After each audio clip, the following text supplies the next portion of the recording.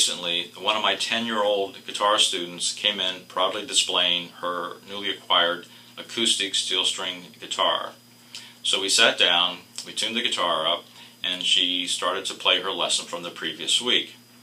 As soon as she started to struggle immediately. So she kept working through it, though about halfway through the song she stopped and looked at me and said, "I promise you, I practiced a lot. I don't know what the problem is." So I looked at her and I smiled. I said, "Well, let's just finish the piece." So we finished it up. I took the guitar from her and told her that it was not her, it was the guitar. I showed her how high the strings were above the fingerboard.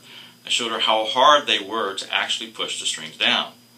Then I gave her one of the guitars off our wall that was her size, and she was immediately able to play through the song. So she looked at me and said, "How can that be? My guitar is brand new." And I said, every guitar needs to be adjusted when you first get it. So obviously we ended up adjusting her guitar so she could play it.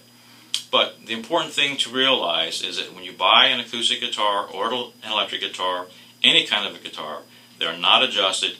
You have to be sure that your guitars are adjusted for easy playability.